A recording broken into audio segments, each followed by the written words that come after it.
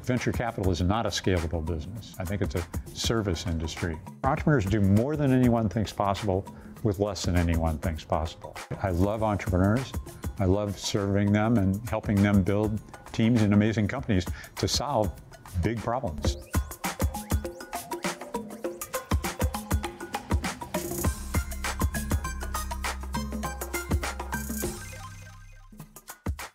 How do you become the world's most successful venture investor? I think it's important for successful venture investors to be entrepreneurs. John Doerr obviously made that connection. He was an early employee at Intel before defying its president, Andy Grove, and leaving for a job in venture capital. And he said, venture capital, wow, that's a real estate business. That's not a real business. John joined Kleiner Perkins in 1980 when it had just 4 partners managing about $100 million. He made his mark with early and controversial bets on 2 little-known startups, Amazon and Google. Google was controversial within the partnership and within the industry, and it turned out to be an epic idea and company. Now John serves as chairman of Kleiner Perkins, which operates 32 funds with more than 675 investments. But John's focus has moved beyond the internet revolution to the climate revolution. I went around and kicked up a lot of controversy, declaring that the internet had been underhyped. I say the same thing today about the climate revolution.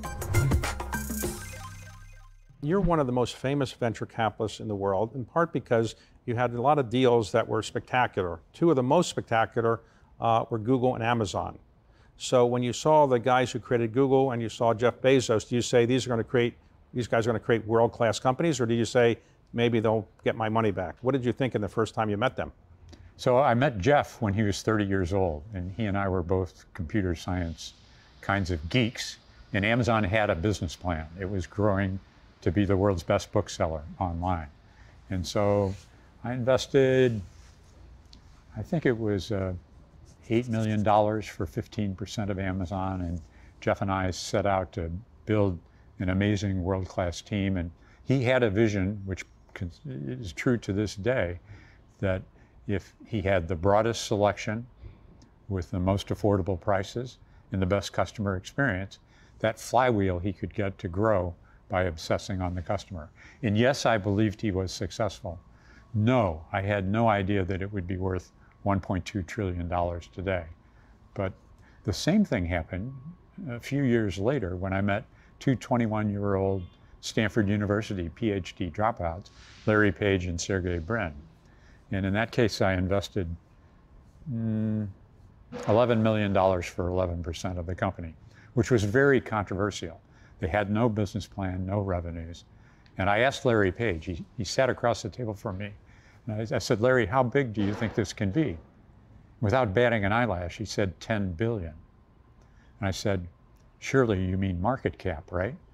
He said, no, I'm talking revenues. He said to me, John, you have no idea how much we're going to be able to improve search and how important search is for finding all the world's information and services. Let's talk about your background for a moment before we get into the climate issues. On your background, where are you from originally? Born and raised in St. Louis, Missouri. What did your father do? My father was an engineer, an entrepreneur. He was a great dad, and he was my hero. So you went off to school at Rice. How did you happen to go to Rice? Well, I knew I wanted to go to a great engineering school, and Caltech and MIT were too far away from St. Louis. But I could drive to Rice, and I fell in love with the place. Right. So after you graduated, then what did you decide to do? Well, I knew I wanted to start a company with friends, so I decided that I'd try to learn something about business. I got an MBA degree from Harvard, took a lot of courses in my spare time at MIT, which was great, and fortunately landed a summer job between my first and second year at a new small chip company by the name of Intel. And that brought me to Silicon Valley, the Valley of the Heart's Delight, these orchards, and to Stanford, and to where I've lived and worked ever since. So you worked for Intel for a while, and the leader when you were there, as I understand, was Andy Grove. And Andy Grove, when you said to him, I'm going to go work at a venture firm, did he say that's a great thing to do? No, he said, Andy had this way of reaching inside your chest, pulling out your heart and holding it in front of you. And he said, John Doerr, don't you really want to be a general manager in a technology company? And I said, well, sure. And he said, well, why don't you come run Intel's, I'll add this, non-existent software business. And I said, no, I don't think that's right. I think what I'm going to do is join Kleiner Perkins and work on venture capital. And he said, venture capital, that's a real estate business. That's not a real business. So you joined Kleiner Perkins. It was then a relatively smaller firm than it is today, I assume? Sure, there were 4 partners: Eugene Kleiner, Tom Perkins, Frank Caulfield, and Brooke Byers. And it managed a modest amount of money then? Perhaps $100 million. So did you ever think that the world of venture capital would become the explosive world of technology that it's now become at that time? No, I didn't. But I didn't think much about that, because what I really wanted was for Kleiner Perkins to commit to back me when I found a company that I would start with friends. And they made that commitment because they'd done that several times before. The business plan for Genentech was written inside Kleiner's office. The business plan for hybrid tech, monoclonal antibodies, inside Kleiner's office. So Eugene and Tom were atypical venture capitalists. They were really themselves engineers and operators and successful entrepreneurs. In the venture world, you're committing relatively small sums compared to the buyout world per deal. But do you have to get all of your partners to agree, or can you just say, I'm going to do this and hope you'll support me? So inside Kleiner, and it may be different in other firms, you don't have to have everyone agree. And indeed, some of our best investments were very controversial. Google was controversial within the partnership and within the industry. It was a $100 million valuation on a company with no revenues and no business plan and founders with no business experience. And it turned out to be an epic idea and company. So you've written that one of your young daughters said to you at one point, what are you doing about climate change? And she kind of propelled you into doing something more than you have been doing. Is that story apocryphal? That's entirely true. Do you remember when you saw Al Gore's first movie, An Inconvenient Truth? Well, I took my family and some friends to see that, and then we went home for dinner and a discussion. Some of my Republican friends at the time said, it looks like the world's getting warmer, but we're not sure it's man-made. The science wasn't so clear then. But when it came to my 15-year-old daughter, Mary, David, she looked straight at me and she said, Dad, I'm scared and I'm angry.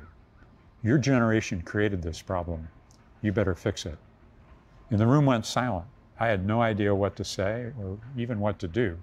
And so from that, my partners and I set out to learn more. We traveled the world. We went to the Amazon. We saw biofuels in Brazil. We went to China to wind solar thermal in the Mojave Desert. And we crawled lots and lots of labs and began gradually, over 3 funds, to invest in disruptive entrepreneurs who wanted to address this problem. We put about $1 billion in 70 companies over 3 funds. And last I checked, those investments were worth about $3 billion. So, okay, not off the charts, but 7 of our 8 solar companies were crushed by policies from the Chinese government. We learned a lot, we had a lot to learn. And now there's a resurgence, I think, of entrepreneurial, academic, and investor interest in solving this problem because Mary is still scared and still angry. I'd like to help entrepreneurs solve the climate crisis and build durable, important companies across the economy. I met with John Doerr on the Stanford campus. A night at the movies was the seed for what became a school on sustainability. Our ability to live is what is at stake. Do you remember when you saw Al Gore's first movie, An Inconvenient Truth? When it came to my 15-year-old daughter, Mary, David, she looked straight at me and she said, Dad, I'm scared and I'm angry. Your generation created this problem. You better fix it. And the room went silent. John Doerr didn't stay silent for long. He investigated green energy all over the world.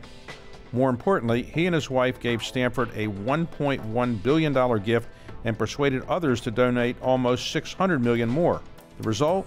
the Doerr School of Sustainability. Stanford's such a great institution, and their plan to address climate was so thoughtful and ambitious that I and my family felt compelled to back it. Stanford's first new school in 70 years will open this fall. Its three-part structure includes academic departments, interdisciplinary institutes, and a sustainability accelerator. We are, in fact, in many ways kind of reimagining academia, and the accelerator is all about solutions of problems that are going on. These are technology solutions that can be scalable. These are policy solution, nonprofit. These are launchpad for big ideas, including people. For the roughly 1,000 undergraduate and graduate students in the school's inaugural class, there's little question that the jobs will be there when they graduate. The International Labor Organization estimates that 24 million jobs worldwide could be created by the green economy by 2030 alone. People need to be trained in critical thinking of how to look at sustainability challenges.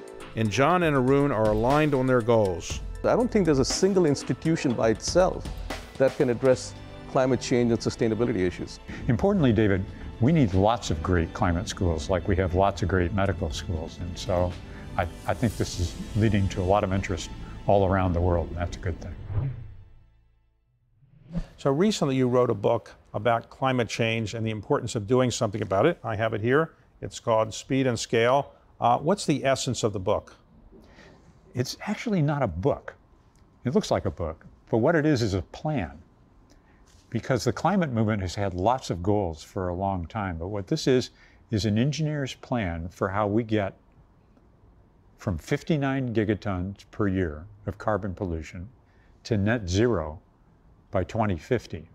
And the plan is available for free. It's on the website speedandscale.com. There are 6 components to this plan. Andy Grove would call these objectives. Jim Collins would say they're big, hairy-ass goals. But they are, first, to electrify our transportation, use batteries and electric vehicles instead of diesel and gasoline for transport. Second, decarbonize our grid, generate our electricity from wind and solar and safe nuclear instead of from fossil fuels. Third, fix our food systems. Voluntarily eat somewhat less meat, fix our agricultural systems and reduce food waste. Fourth, protect nature. That means stop burning the rainforest and doing deep ocean trawling on the seabeds. Fifth, and this is a hard one, clean up industry.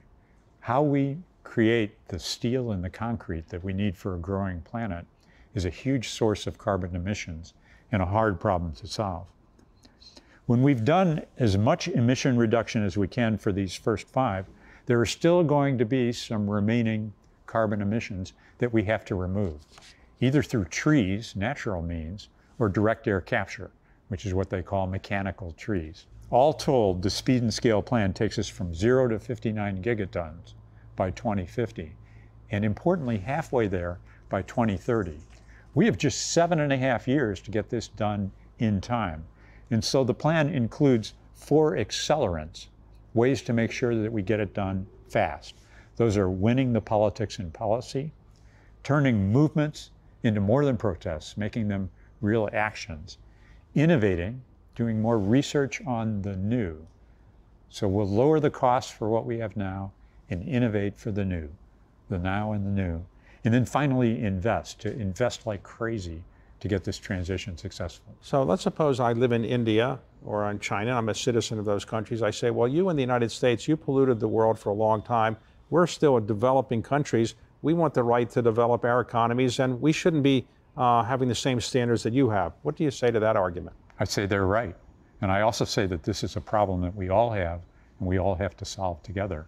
The Indians right now emit far less carbon per citizen than we do. Historically, the US is the world's largest emitter of carbon pollution. Currently, China is the largest, but we're the wealthiest country in the world. And so we've got to go first. We've got to prove that this can be done without ruining the economy. It takes only about 2% of GDP to make the necessary investments. And then we're going to have to, together with China and Europe, help the developing world fund this transition. And you think that's realistic in the near term? I think it can be done with a plan. We've had climate goals for a long time. What we haven't had is a plan that's realistic, time-bound, pragmatic, and that's what you're holding in your hands. So my thinking has been over the years that many people don't support climate change agendas because they think in the end it's going to cost them more money if we make changes, and secondly, they might lose their job. How do you respond to those concerns? Well, let's talk about both, the jobs and the money. The first is between now and 2030, there are going to be 25 million new high-paying jobs created around the world. And every country should strive and want to get those jobs for their citizens.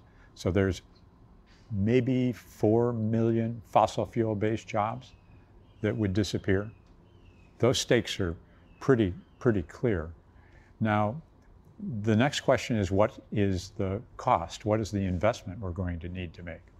And the estimates are around $1 trillion per year. That's what the IEA estimates. 2% of global GDP. And what's on the table is who are going to be the leaders in the great new industries of the future. And suppose President Biden says, you know, John, this is really difficult. I need more help in Washington. Can you come and serve in my cabinet or do something to really make this effort stronger than it currently is? Would you say yes to that? That would be a very compelling request. What about your investors? They would say, no, John, please don't leave, right? I would have to weigh, can I be more helpful outside or inside the administration? But your goal as a venture investor was to get good returns and produce good companies, and they create jobs. But now you are in the mode, to some extent, of trying to change the world in a way you think is better. Do you find you're a different kind of person as a result of this? And do you find that people like you more because of this, or they like you less because of this? I don't know if they like me or not. But at the start of the internet revolution, I went around and kicked up a lot of controversy, declaring that the internet had been underhyped. I say the same thing today about the climate revolution. I think the move to a new clean energy economy is not some kind of green kumbaya. It's a revolution. There's going to be real winners, real losers. It's imperative that we do this. And as Larry Fink said, there will be 1,000 private unicorns, companies worth $1 billion working in climate. I think what we're seeing here at Stanford is that climate science is going to become the new computer science. It's where all the young people want to work for all the right reasons. My partners and I decided not to back Elon Musk. That's probably the worst investment decision of all time. Let's suppose I'm a Stanford graduate, or most likely a Stanford dropout, because that seems to be better. I dropped out of Harvard, I dropped out of Stanford, and I have a business plan, and I want to do something on the internet or something in climate change, and I send an email to John Doerr saying, I have a good idea, can I get a meeting with you? How many of these proposals do you get a week, and how do you sift through the ones you can actually meet with? So our team at Kleiner Perkins gets 3,000 proposals a year. We read them all. We take meetings with about 1 out of 10, 300 of them, and we'll make, in an average year, 40 or 50 new investments. So if I'm one of the people, 1 out of 10, that gets a meeting with Kleiner Perkins and John Doerr, what's the best way for me to get the money that I want from you? Is it to say, I have all the answers, I've thought through these things? Is it to have a great slideshow presentation? What is it that actually convinces you to give money to somebody? So we did a survey. We looked backward, retrospectively, for 20 years at the largest, most successful investments. What distinguished them from the average Kleiner company? The average Kleiner investment, by the way, returns its capital 45% of the time. So a majority of the time they don't, they fail. But one of the bedeviling things about venture capital is you can make many, many, many times your money on a very successful investment, and you can only lose 1 time your money.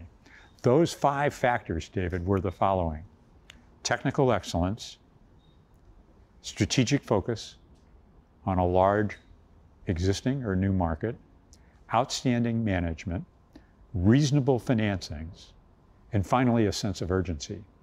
Those were the 5 distinguishing, outstanding factors. And no new venture possesses all those.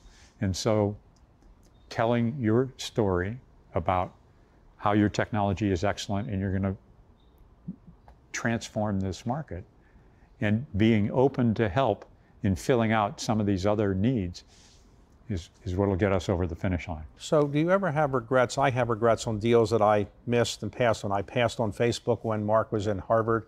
I didn't think Jeff Bezos was going to make it. I told him that when I first met him. Do you ever have regrets on deals you didn't do? Oh, all the time. And deals I should have found that I didn't even see. When I first came to Silicon Valley, I hung out at Stanford on the second floor of Margaret Jack's Hall. And down that hall was Andy Bechtolsheim, who founded Sun Microsystems, John Hennessy, who became president of Stanford, founded MIPS, Jim Clark of Silicon Graphics. What I didn't do is go down into the basement where Len and Sandy were starting Cisco. So that was a miss on my part. More recently, I had the opportunity to invest in an electric vehicle company. And the conventional wisdom was venture capitalists ought not to invest in electric vehicle companies, not new car companies at all. There have been 400 new car companies in the nation's history. Every one of them but one has gone bankrupt. But I was still very attracted to the market. And we had the choice of backing a brilliant car designer by the name of Henrik Fisker, or an ambitious, slightly crazy entrepreneur by the name of Elon Musk at Tesla. Well, we made the wrong decision, but Tesla did very, very well, and so did electric vehicles. When I make a mistake, I only think about it for the next 10 or 20 years. How long does it take for you to get over these things? Well, I don't obsess on these, but I won't ever forget. And today, when you agree to back somebody, do you monitor them carefully? Do you help them? Do you open doors for them? What do you actually do other than give them money? It depends what they need, what will help the most. Usually it's recruiting and growing the team.